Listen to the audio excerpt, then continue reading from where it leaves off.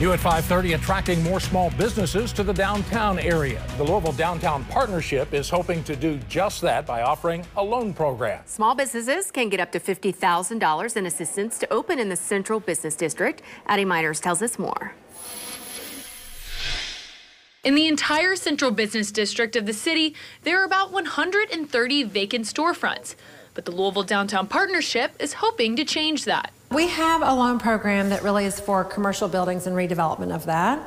We wanted to create a new loan program that is for the business itself. The program includes providing small businesses the assistance they need to open up to $50,000. We wanted to be able to help them get over the hurdle if they don't get enough in tenant improvement allowances from the landlord, that this would help them close that gap. The loan doesn't have many specifications on what kind of businesses can apply.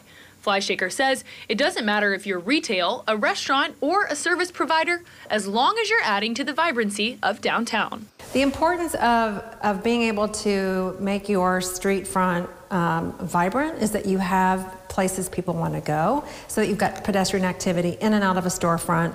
You're creating jobs, you're creating vibrancy. Flyshaker also says the fund has a goal to give 30% of its small business loans to local minority or immigrant-owned businesses. We know that people want to do business with people who look like them, and we want more Black-owned businesses and immigrant-owned businesses, and we've got the storefronts for them. One of those business owners who's already established his business in downtown Louisville is Amir Al-Masadi, owner of Haraz Coffee House.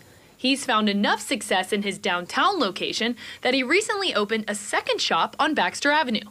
He says adding more businesses to downtown is a positive for everyone. I mean, the attraction of the people coming in and out is amazing. I enjoy that. Atmosphere is amazing. The vibe is really nice. Addie Miners, WLKY News.